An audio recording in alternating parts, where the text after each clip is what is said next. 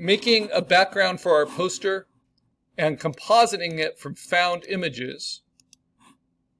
So these clouds I found, this photo of the yellow boards I found, the thing I painted was this gradation, right? I can use these in different ways, layered on top of each other.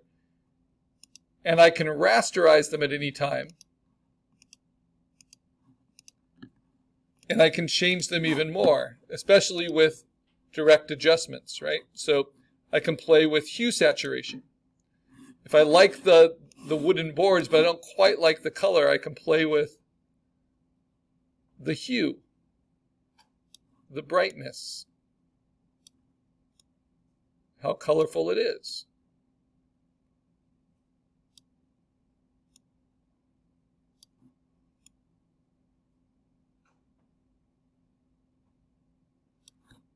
Now, when you work with it enough, and I say that this assignment teaches you a lot of very, very marketable skills because you're dealing with graphics, you're dealing with type, and now you're dealing with putting it all together into a poster. So having background, image, and type together. I start creating kind of a database of different images that can be good for backgrounds, like scans of watercolors, different textures.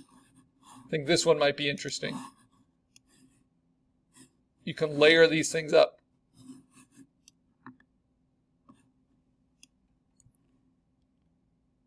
And then, of course, you can play with the color.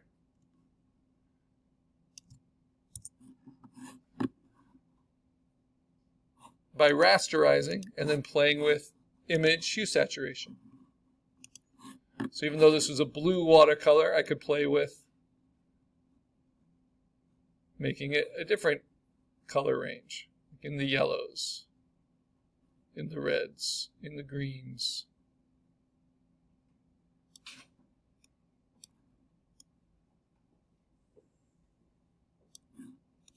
I can play with image levels, adjustment levels, and play with its lights and darks. Lighten its midtones. Darken its midtones.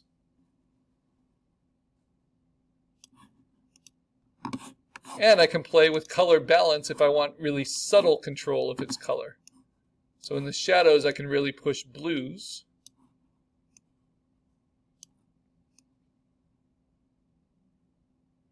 Right, kind of bringing out some of those colors. And in the highlights, I can push the warms.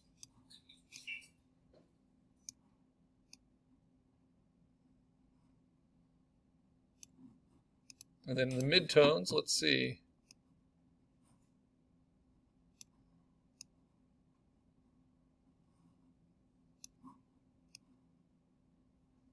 Maybe something like that. So there's a reason we went through compositing as our first unit, so we can control all of this stuff. Then I can free transform it, Option Command T. I can grow it more. I can just stretch out the one corner. It's okay if our backgrounds get pretty low res, because at the end of the day, we want the background to be softer than our clean vector type and spot illustration.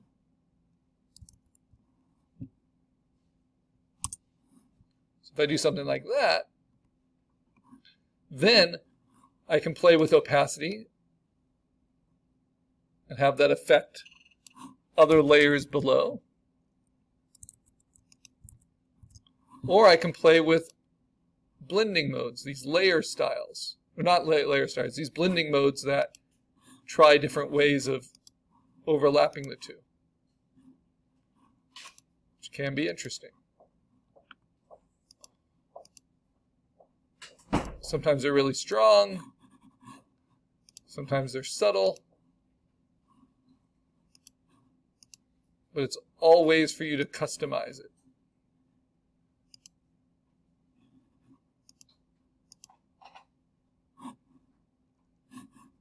So between blending styles or blending modes and opacity, you can really control a lot.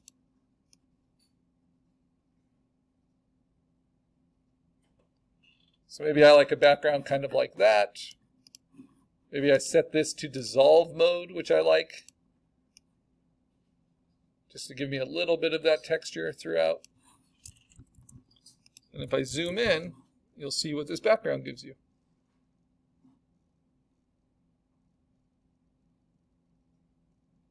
Now you want it just to complement your work, right?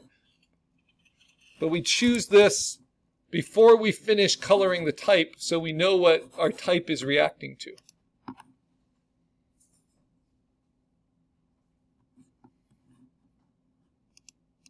And then I created one over the weekend because I like this stuff.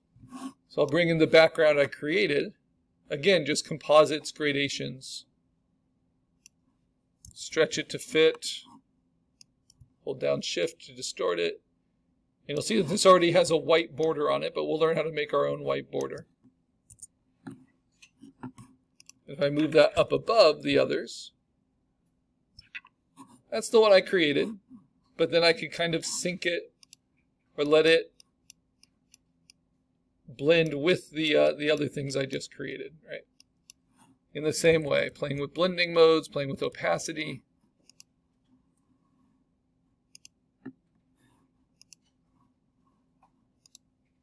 You can use it to darken everything.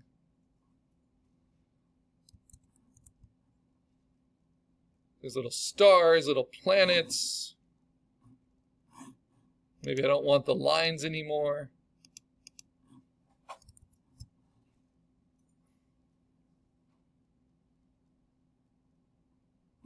Yeah, I think there could be something there.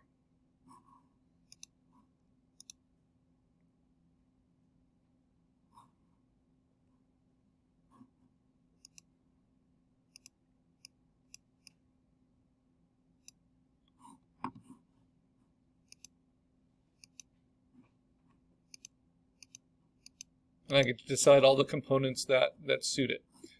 So the last step for the background is making a border. And this you want to do in a really simple way. It's how you control the overall format. So maybe I think there's too much empty space around.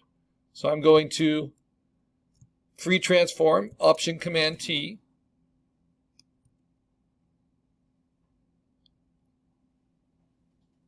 And frame this around my illustration in a way I think is good. If I want to do that with the others, I can, but it's helpful to have guides. So I'm going to use my move tool at the top, and from my rulers, move down and frame it in with guides. Then I'm going to rasterize all of these different backgrounds. I've already rasterized them. Come on, turn on. And I can actually select them all at once and then free transform.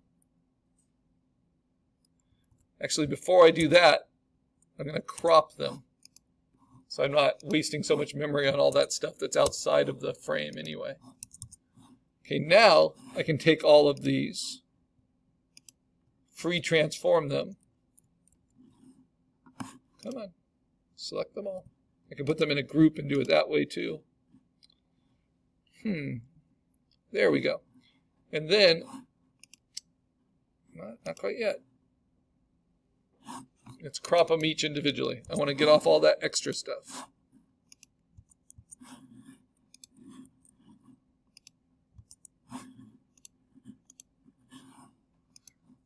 Okay. Now I'll take all those backgrounds behind the one I like, put it into a folder, try to free transform that folder. I don't know why it's still big. It shouldn't still be big, but I can.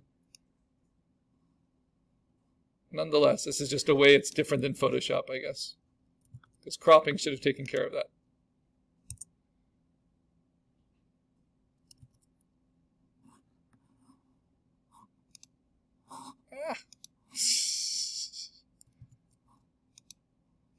Do not want to crop down to that.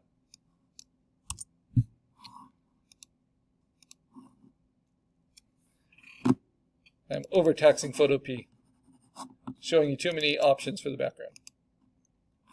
So I gotta let Photopea catch up with me.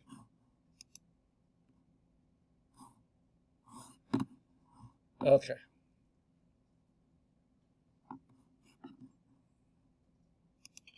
So I'll just transform them one at a time. And it's going to shrink them down until I think they look good within the frame.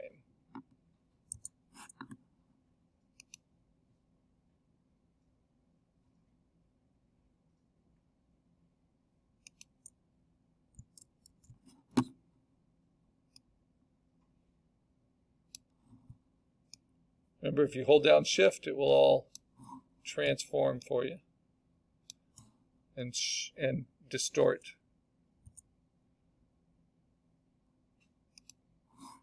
And then last, this one.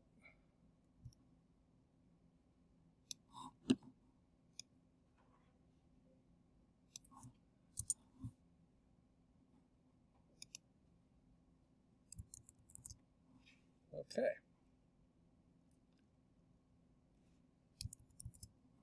So now how do I get clean white borders around what I have? I'm going to use my guides. And I'm going to create extra guides around those. Actually, I don't even need to do that. I already have my guides. I'm going to use my rectangular marquee tool. Create a new layer at the top, call it white borders. This is a new layer floating above everything. I use my rectangular marquee tool, select everything up to my guides, which frame my image where I want them. And then I'm going to say edit fill with 100% white. Normal mode. So that gives me kind of my own matte that covers everything up. Then I can use my cropping tool and kind of cut the paper. So I want everyone to have a white border. Question? I was going to ask, why was it like a different size at the bottom, but you cropped it? Yeah, I'll often weight the bottom a little bit, just do a little bit thicker at the bottom. But as long as it's pure white, that just helps you control the formatting. And it helps you control matting and printing. You always want to have a white border around your jobs because otherwise it's what's called a full bleed job, and that means that it needs to be printed and then cut down because printers can't print all the way to the edge of the paper. So you always design where you want that edge to be. Come on, crop. There we go. And then get off the crop tool as soon as you can. All right, so you can see my white border, and then if I want the white border to be a little bit smaller, all I have to do is free transform it, hold down Option, and it will shrink in at those same proportions, right? So if I want it more like this, if I hold down Shift, I can pull it right to the edges I want. So I have to decide, do I want it with, come on, activate that transform. Okay, good. Do I want it with that edge or do I want it with this edge? My poster. These are the kinds of things you can play with in choosing where your edge goes. And I think I'm going to simplify it, use this edge. Or I might even decide, show you another border, make another copy. This is all part of the design. Transform that. Hold down Option and Shift and close it in so it just looks kind of nice and clean. Like that.